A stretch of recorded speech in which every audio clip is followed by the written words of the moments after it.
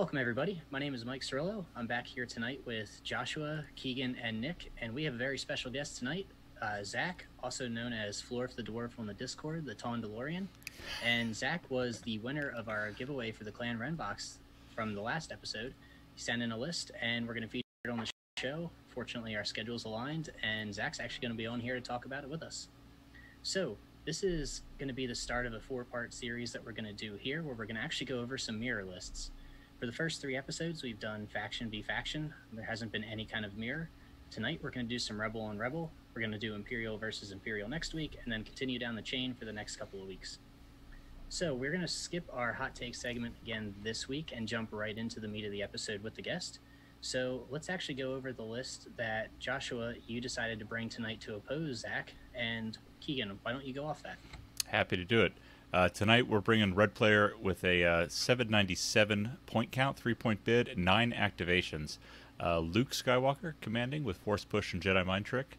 We've got Sabine in there with my favorite offensive push, Ascension Cables, and they don't leave home without it, Darksaber. 3 sets of Rebel Troopers with a DLT 20 and a backup Rebel Troopers with a Medic.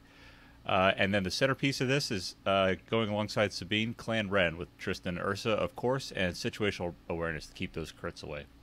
Rounding it out, 2 Commando Strike Teams with the Sniper and no extra upgrades. Yeah, and that comes to 9 activations for tonight, correct? Yes. That'll be fun. Zach, what did you bring for us? We have a Rebel list at 780 with 10 activations with a huge 20-point bid. We have Leia leading it with just strict orders on her. We have a naked R2 for the operative, the classic 3 naked Rebel Troopers, and then the real meat and potatoes of the list. There's the 3 Mandos, all with Beskad, Tenacity, Recon Intel, and the Jetpacks, and then 2 Tauns, both also with Tenacity, coming in at 10 activations with a 20-point bid. I think this is the most tenacity I've ever seen in a list. I did run a Sabine Luke triple Wookiee one time with 4, but I've never been able to fit 5. This is fantastic. So tonight we are actually going to take place on Starkiller Base. Ellis debuted this for season 5 of Invader. Yep. Nick, Keegan, and I have all lost games on it, so it's near and dear to our hearts. But Nick, why don't you kind of tell us a little bit about the map that you'll see on the screen here? Yeah, so there's a lot of area terrain. All of it's light cover for the most part. There's 2 large line of sight blocking pieces, very large, near the center of one near the center of the table and one a little bit off to the right there. Not a lot of line of sight blockers in the middle. A lot of the line of sight blockers and heavy cover on the outsides. So a list with Tauntauns, it seems really good. Luckily, we have a couple of them tonight. Joshua, do you have anything to add? Yeah, one interesting thing about this map, like Nick already touched on, is the amount of area terrain that's here, which is going to be really good for the Tauntauns. There aren't many small barricades here, but that area terrain, even though the very center looks quite open, there's going to be a lot of cover for those Tauns crossing the board. 2 things to mention. In the very center, there are some buildings that look like they're about 6x6 in size, or a little bit less than that, 3x3 in size. Those are a little bit taller than height 1 in certain areas of it. So it's going to be really tall line of sight blocking terrain. If you happen to be starting on the right side of the board, on the left side of the board, their hill encroaches the center a little bit further out, but there isn't any line of sight blocking terrain once you get off of that hill. And 2 things that we should keep in mind that we didn't touch on yet. All of the area terrain is light cover and open, no matter what kind of unit is moving through it. So everybody is going to have that speed to trooper-based movement through it. And if you look in the top left-hand corner, you'll see a little set of what looks like trenches. And those trenches are actually difficult terrain to move over the barricade portion, but are open when moving through it and open when leaving through one of the gateways. So if you do pick that corner and get saddled with something like a major offensive, you've got a little bit of flexibility to actually get out of it. So now that we've talked about the map, we've gone over some of its idiosyncrasies. Nick, what board edge do you think we want to go with? And we're going to talk about the blue pick from the top or the bottom, the top being the little Hoth turret in the center with the trenches in the left-hand corner. Yeah, the top. I usually take the top. I like the the large piece of terrain, the line of sight blocking, I like the placement of that a little bit better than the other side.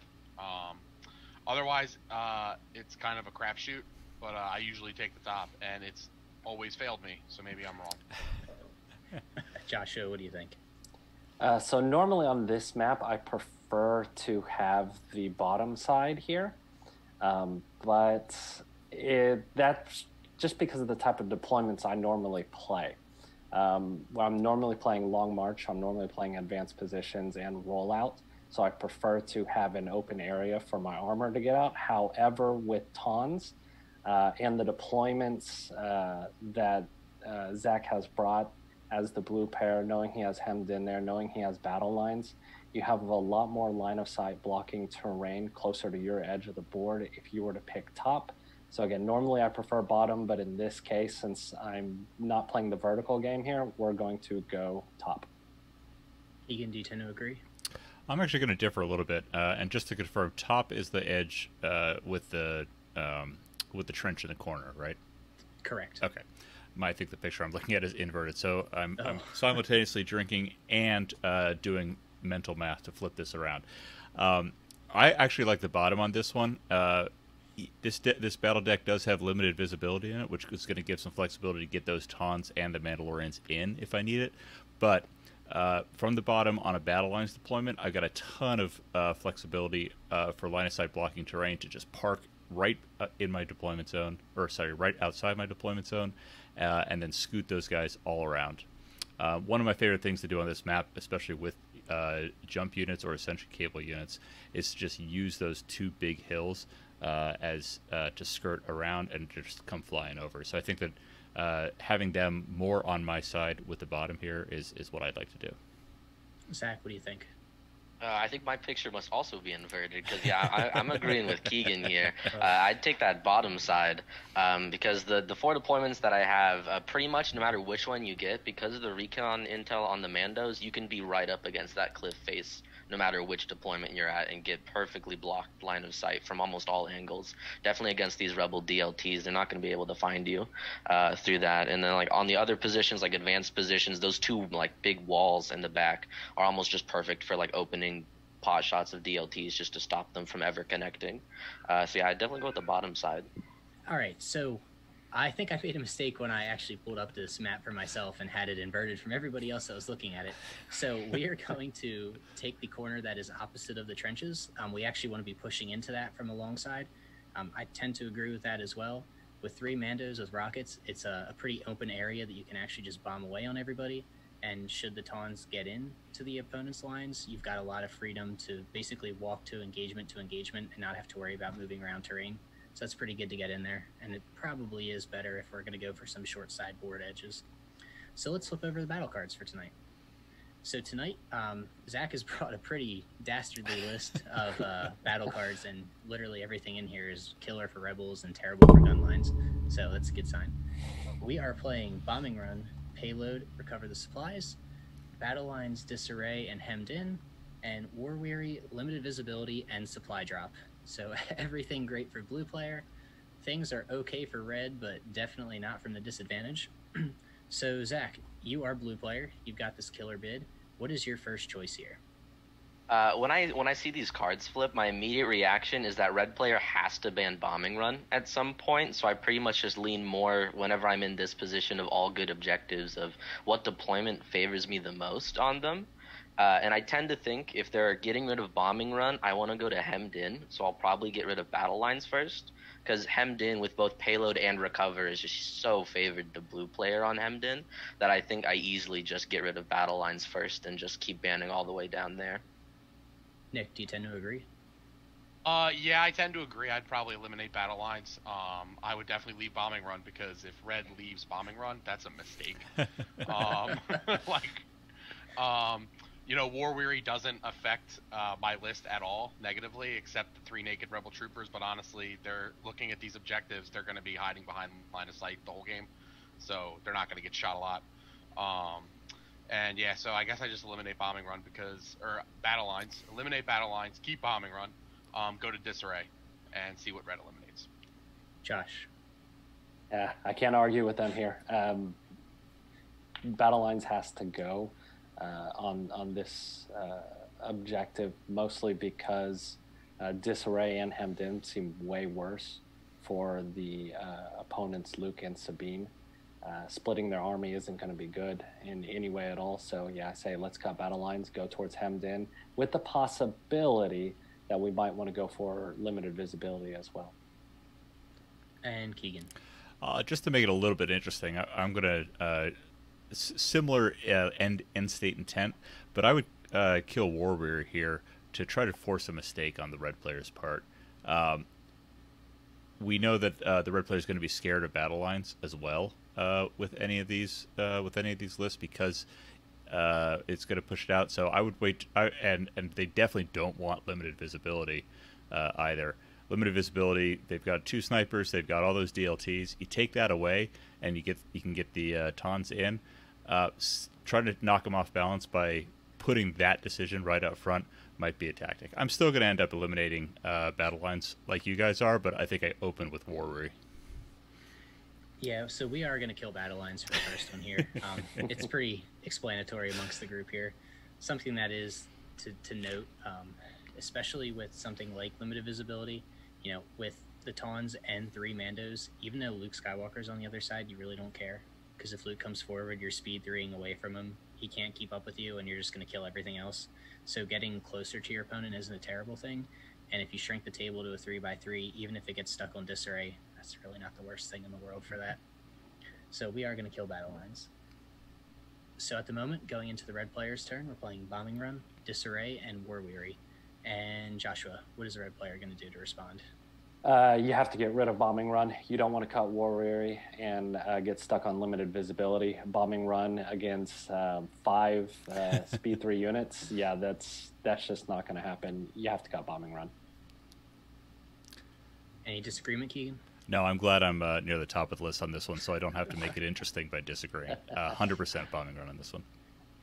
Nick, bring us some personality, please. Man. Well, I guess I can just eliminate limited visibility here, and then eliminate Bombing Run next time. So I'm going to disagree, and I'm going to eliminate limited visibility. You'd be able to do that if Mike actually listened to me last time. War Weary wasn't up right now. Yeah. Okay. So yeah, Bombing Run. Yeah. Exactly. Yeah, looking at when the other list, half of their units are moving speed 3, it just feels so bad to see Bombing Run first position. You just gotta get rid of it. Yeah, Bombing Run is going to disappear here. That was a pretty easy cut. One of the easiest ones we've had. You know, if you've got 2 Tauns with bombs, they're going to score like turns 2 and 3, and now all of a sudden you have 2 full Tauntaun units entering the field at like turn 5 and 6 for the end game. That's like a recipe to just lose to every single time. So let's get back to some tough decisions at least, and go to the blue player's second choice. And Nick, what do you want to do? We are playing Payload, Disarray, and War Weary. Get rid of War Weary. Okay. Limited visibility is pretty helpful for Tauntauns and Mandalorians. So even though it helps Luke and Sabine a little bit to an extent, but yeah, I mean he's got red player has a lot of range and blue doesn't. So get rid of War Weary for limited visibility. How do you feel about that, Zach?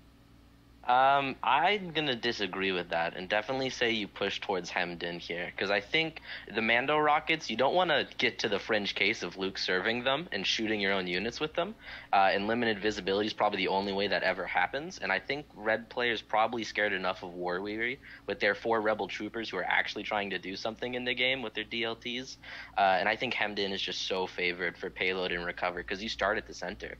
Like on Hemmed In, if they ban to recover the supplies, you can just no time for sorrows off a recon Mando and be basing the box turn 1 and just and then picking it up and running away. I think it just favors you so much on both of the objectives that are left that you just push to Hemmed In and take it. Keegan, how do you feel about that? I like Zach's arguments. That makes me think about it. I was before he offered that, I was 100% with Nick. Get War Weary out there, force red into that decision of do I have to do disarray or limited visibility or payload. I would hate all 3 of those, and you all know how my feelings on payload. I think that actually, you know what? Payload and Hemmed In isn't too bad either. All right, I'm going to go with Zach on this one. Get rid of disarray. Joshua, change of heart. Yeah, I think I was convinced here. I was going to cut and go towards limited visibility, but I have a feeling that, so gut feeling is I actually want to go limited visibility. However, I don't know what red is going to do here. I think disarray can be a little bit difficult for on recover the supplies, especially with having Luke out there. And I don't know if red is going to go to recover the supplies or stay on payload. So I think I take the safe route and go hemmed in, which gives me the best advantage as this Tauns list. So again, gut feeling, I want to go to limited viz, but my head says I need to be safe and let's cut towards hemmed in. Yeah, so we are going to cut for hemmed in here, but there's a couple of little caveats that we didn't really touch on. So if you cut to limited visibility here, the red player does get the final say. Everything is still pretty good for blue, but red can force supply drop, and when you have two Jedi-style units, such as Luke and Sabine, giving them access to medics, giving them access to marksmen and that such, the stronger the unit, the better supply drop is. It's one of the reasons that clones love it. You really don't want to give the unit with the heavier tier, the army with the heavier tier units that potential option. Yes, the medic is pretty good for your Mandos, but when you've got a 7 to 8 health Luke Skywalker, it's even worse. And when that gets combined with disarray, it's going to be a lot easier for Luke, Sabine, and their melee units to actually take advantage of yours in the smaller map size. So in addition to everything that you guys said, I think those 2 points are kind of important to think about as well. So we're going to cut disarray. And going into the red player's final cut, we have payload, hemmed in, and war weary. And Keegan, what is the red player going to make as his final decision? I'll stay true to form. I get rid of payload. I think payload with Tauns and Mandos to kind of create that base of force in the middle there. It's a lot of hit points, a lot of red defense die that can just bog down the movement of the payload in the middle. Recover. Zach made a great point about the power of recover with this Taun list. That No Time for Sorrows, get right onto that middle box. But I'm going to bring out my Elgin and Pathfinder's instincts here and go to recover, but don't go after the middle box. Start putting pressure on some of the safe boxes and try to win it that way. Josh, what do you think about that? I'm actually going to cut War Weary here. The reason being is with those Mando rockets, I don't want him, especially since we're playing hemmed in, I don't want free shots on my Rebel troopers and to suddenly be down 3 activations before the game has really even begun. I think the safest way to protect them is to cut and go limited visibility. I know that sounds terrible going up against Tauntauns and the Beskar duelists, but those rockets really have me a little bit freaked out here to have those Rebel troopers just get wiped out, especially since I'm starting likely in the open in order to get the best positioning for the payload. Yeah, I'm going to cut and go limited visibility. And Zach? I'm going to disagree and say red player passes here. Because I think when you got to look at it, you got to think, do you fear losing your range 4 DLTs more than them losing their range 4 rockets? And I think you're more scared of losing your DLT shots than you are scared of them losing their rockets. And I think between the payload and recover, I just think that play of taking a box turn 1 on recover is super rough, considering the fact that you're playing hemmed in already and you don't have an R2 unit to balance it out. You want to pick an objective where you can hopefully not force in a situation where you're already down on points, and R2 just makes it worse. So I think you pass and go payload War Weary here. Does coordinated bombardment play into that thought? No, actually. Because I could see making a case there. But Leia probably isn't doing much most of the games because she's scared of Luke and Sabine, both with sabers that probably almost one-hit her. So maybe she's staying back the whole game anyways and can still coordinated bombardment and just wait out the limb viz and not care. Because I don't think that's a play you have to make turn 1 like a Clankers or something. So no, I still think you pass. Nick, what do you think? I mostly agree with Zach here. I think playing recover the supplies is probably a bad idea, so I'm not even looking at cutting payload. Cutting War Weary, it's tough. I'd like to not have to deal with that, and limited visibility is like is a thing that Tauntauns and I don't with range 4 and range 5. So I think my gut feeling is pass here. Play War Weary. Yeah, I'm gonna go. I with forgot Zach about and the Nick. snipers. Yeah, I'm gonna cut. I am gonna agree with Zach and Nick here, and we're gonna pass and go to War Weary. I don't think red player really wants limited visibility for a couple of reasons. Like Zach mentioned at the end, we've got a couple snipers. You don't want to take that away. You don't want to take the DLTs away, and even though you're down in activation, you potentially do have an opportunity to kill R2. Hemmed in is a pretty open setup, so if the blue player makes a mistake and hangs R2 out, or R2 gets drawn from the stack early, you can potentially maybe turn 1 or 2, get some shots in there and eliminate that victory point. You take away your opportunity to do that whatsoever if you go limited visibility, and you can't go to recover the supplies, because if they're starting on the box and they can claim move where you have to throw a 1 pip to guarantee to go first, you're in a hell of a lot of trouble. So we're going to pass here. And going into turn 1, we will be playing Payload, Hemmed In, and War Weary. So Josh, who do you think wins based on our turn 0 flip over? This is going to require a lot of luck from Luke to get in there. It's going to require some great Son of Skywalker turns if he can get there. Some really good. This particular list, I do have you serve your master well, which could swing the game some if you can use that on one of their Mandalorians and get a lot of damage off, but this is an uphill battle. I think it's going to be a pretty traditional deployment. Red player is likely starting out close to in the open in order to get the best positioning on their payload. This doesn't look like a good game for red player, and I think it's going to be over before it begins. Keegan. Yeah, it was if I was the red player on this and this particular set of battle cards flipped up in this order, I'm already starting to think about what my mid-round drink is going to be. I think Joshua covered a lot of the great possible options to go after it, but yeah, I think this is good. Blue player's been on the forward foot for the entire time so far, and we'll hold it going forward. And Nick, I couldn't read my notes for a second. I don't disagree. I think that this is Blue's game to win. You would have to you serve your master well, and Son of Skywalker are cards that can they can really change the game, but you would need some really good plays from those cards. So I think Blue takes this. Zach, you've got the blue list. You've got the I'm better turn 0. What happens?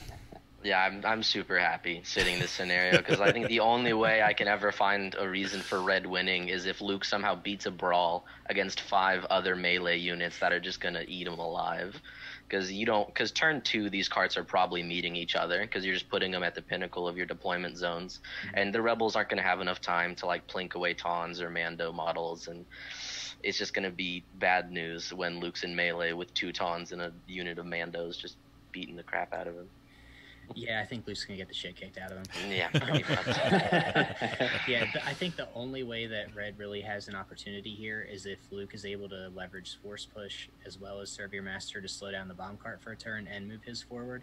However, the flip side of that is now serve your master is not used in an offensive position because you're just moving something. Maybe you can get a charge off on a Taun, but that's only 2 units and they've got to be positioned the right way.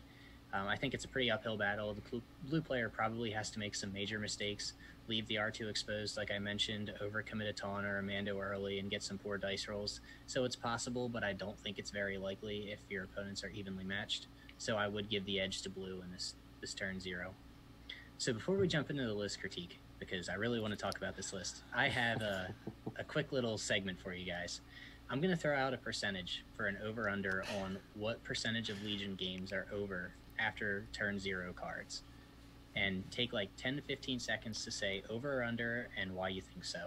Are we? I would say competitive and casual, or just our competitive ones? Oh, Yeah. let's go competitive. Competitive Legion games. I'll throw this percentage out there, so I'll make this nice and clear. But 82.5% of competitive Legion games are decided when battle cards are done. Let's start with Josh. That seems a little high. I would go under. Actually, gut feeling I would have said about 40% are decided. Now we're counting. Are we counting turn 0, including list building and all of that as well? Yeah. So by the time that the battle cards have flipped over, the 3 are set, and you're about to start deployment. So I think the clone versus Empire matchup does throw that off a little bit. So I'm going to go more 55%. But I think given some of our games that we've seen with a lot of the faction splitting, I'm going to go with it's probably about 55%. Keegan. I'm going to continue Joshua's impulse and go further down. I still think, even with that Clone Empire kind of matchup, I still think we're down in the 40-45% range. There's huge advantages that are had in a ton of the games after turn 0. But if there's one thing that I believe about this game, it's that there's also a ton of opportunities to make mistakes and capitalize on those mistakes throughout the game. So yeah, I think it's definitely under and more closer to 40-45%. And it's only partially because I have to have hope that this game is not decided after turn 0. Zach, what do you think about that? I was actually, when you were saying it in my head, I was thinking like probably 80%, and then you went 80%.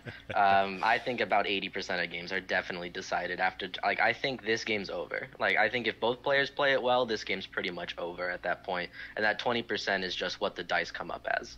I think there's maybe a couple matchups where it isn't, where it's more dice dependent, like when you're just two gunline shooting at each other kind of thing.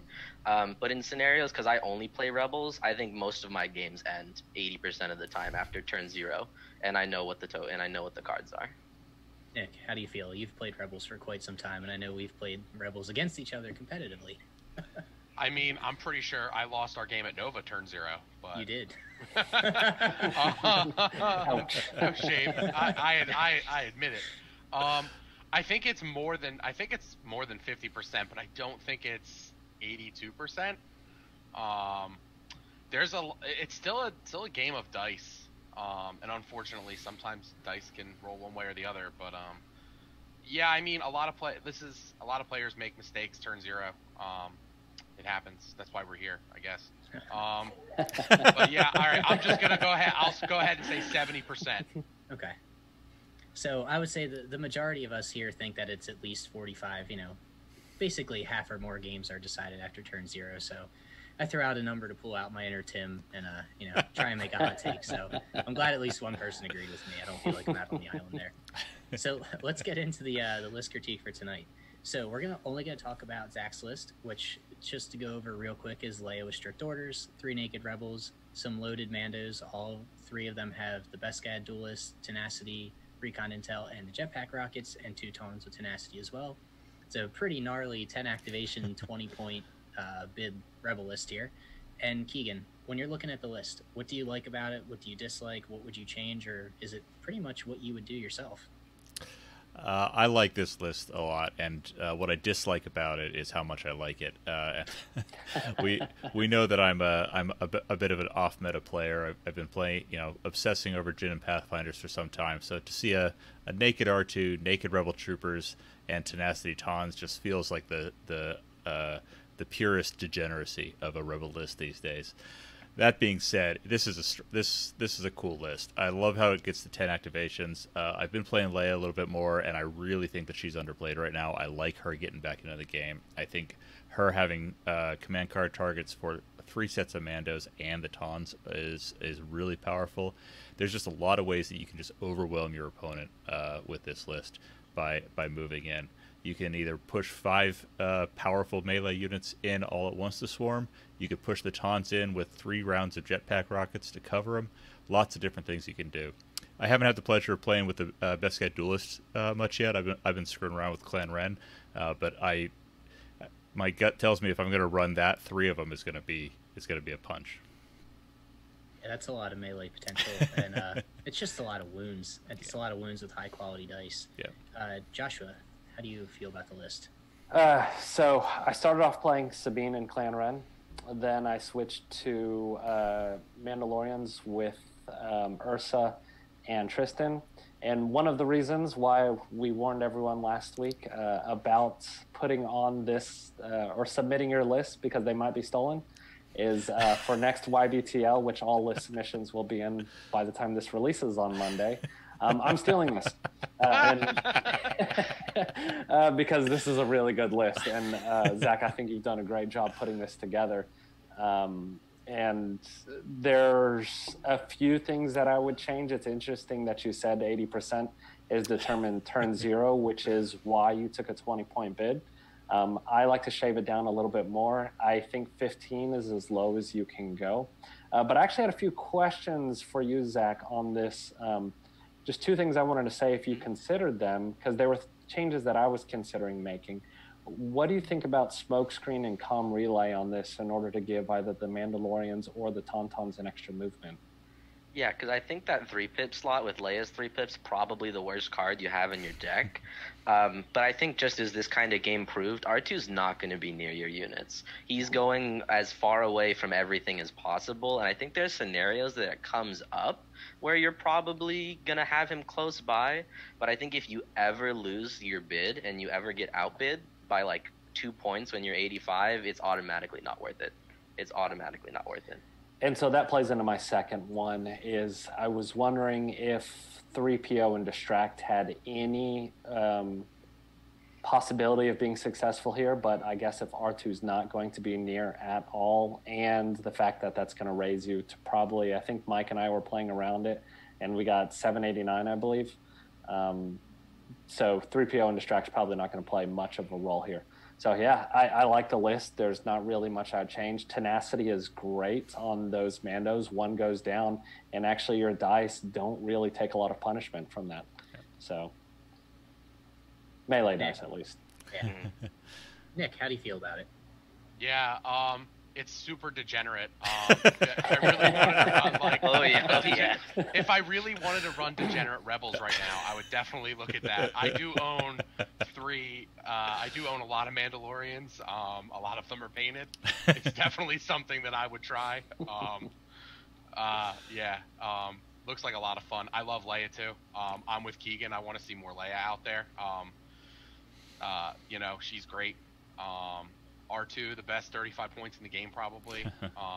I'm sort of on the DLT Rebel Trooper train right now, but you know, if you're running a skew list like this, like, you know, sure, take 3 naked Rebel Troopers, 120 points and 3 activations.